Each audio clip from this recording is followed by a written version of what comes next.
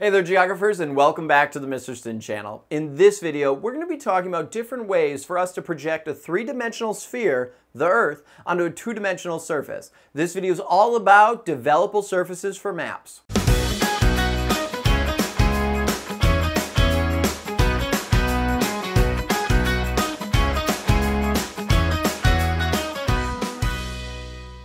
Now this video is just talking about ways that we can project the Earth onto a piece of paper or another two-dimensional surface. Make sure you check out some of my other videos that talk about maps as well, particularly the ones on the different types of map projections. Now before we get into the three different developable surfaces, we have to understand what a line of tangency is.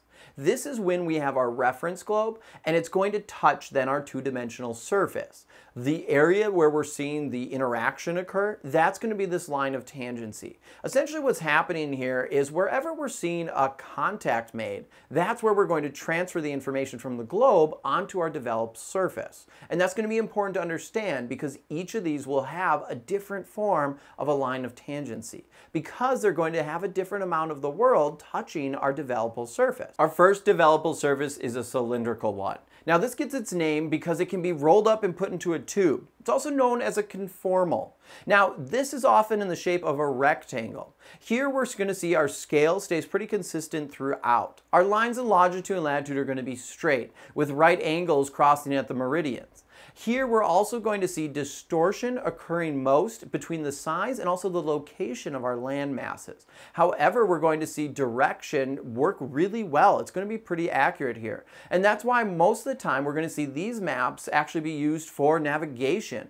And this is the one that makes the most sense when it comes to mathematics. An example of a map that would fit this developable surface would be the Mercator map projection. Now our next developable surface is the cone or conic. Now what I want you to picture is a globe, and picture then a cone going on top of it. Our line of tangency is going to be just the parts that it's touching. This type of developable surface is not meant to accurately portray the entire world. It's only getting a portion of the world. This developable surface also gets connected with an equidistant projection. Here we can see that the closer you are to the center, the more accuracy you're going to have when it comes to distance. And actually, what we're looking at here is anything that's going to be along the straight lines of a projection like this is going to see some accuracy with distance. However, as you get to the curved areas of the map, we're going to see a decrease and more distortion occur when it comes to the actual direction. This a lot of times gets used for radio mapping. And in fact, the UN symbol is a form of this developable surface and an equidistance projection. Next developable surface is a plane. It also gets connected with an azimuthal. Now what's happening here is we have the globe. And what you're going to do is essentially lay a piece of paper on top of it. The point that it is balanced on is going to be our center point for this developable surface, for this projection.